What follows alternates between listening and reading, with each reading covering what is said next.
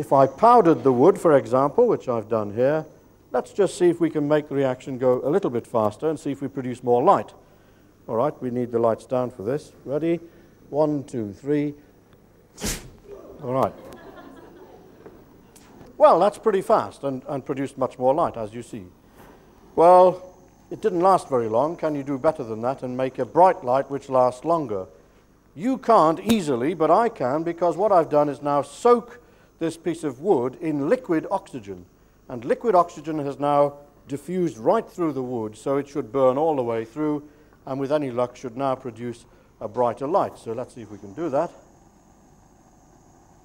I'm going to get it going. There we go. So I always feel like the Statue of Liberty when I do this. We can put it out on the water if we're lucky. Yes, it did go out. Actually, it should be. Let's see if we can still burn it. Where's the matches? Talk amongst yourselves here. Even though it was underwater, it ought to still be combustible. Let's see if we can start it off again. Come on, you can do it. Should be plenty of oxygen there. Well, there we go. Yeah, it's burning from the inside where the water wasn't, and we'll actually continue to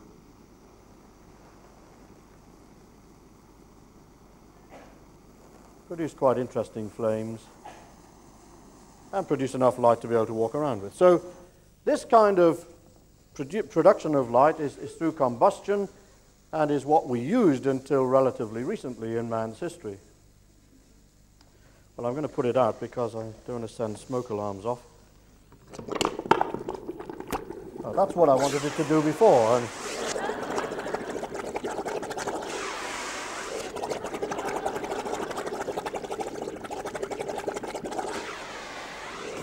I want to.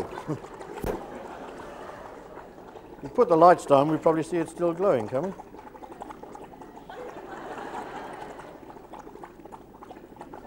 It'll go out eventually, so we'll be all right. Well, now, what's the fastest we can make a chemical reaction go? The answer is if you have an intimate mixture of molecules. So I thought I'd just show you one chemical reaction which does that. This will produce light of a particular color for a very brief moment of time. So let's just look at that. I'm going to put these on to do this. I'm going to mix these are just very simple gases which I'm going to ignite. Belt and braces here, right? 1, 2, 3. All right.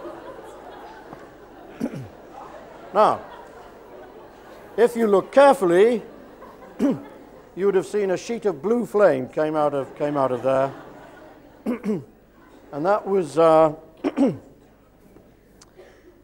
kind of light which is chemical light. It's called chemiluminescence, chemical light, and you can produce chemical light just by mixing wet chemicals rather than gases. And so I've got some wet chemicals here, which if I mix, I ought to be able to produce light. And if you were a firefly, you'd be extremely interested in this, because this would be how you find your mate. All right, are we ready? 1, 2, 3. Just mix the two together. Now, fireflies do it very efficiently and produce quite a strong, bright light. It's only the female that produces the light. They don't produce a continuous signal, they produce a pulsed signal. I always have to learn in front of a children's audience not to say that the insects flash, but that's what they do.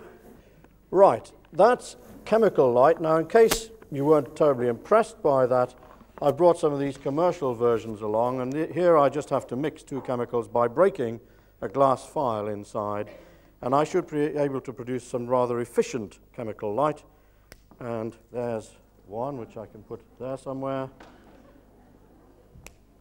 There's a nice blue one which can go right out there somewhere.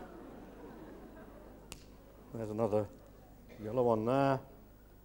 And there's a nice bright red one. If I throw it, can people catch it? Right out there somewhere, okay. I'm afraid I'm so feeble I can't reach the back, so you'll have to come and have a look later. All right, lights up. This is a chemical, a molecule, which it looks colorless, it looks like water, which means it's not absorbing any of the light that we can see. It does, in fact, absorb ultraviolet light. But if we're lucky, it'll give out a light, it'll emit a light, give the energy back out again, at a different wavelength, at a longer wavelength, less energy, and so, with any luck, we should be able to see a color. Now, I think you can. If I use an ultraviolet lamp, can you see it's a rather nice blue fluorescence?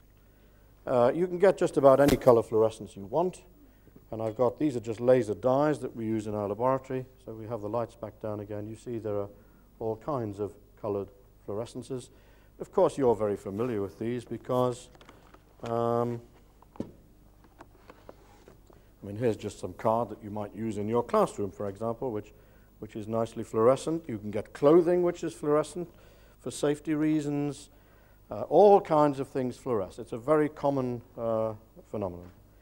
Well, I'm going to show you some fluorescence in a particular way, an experiment demonstration I like doing.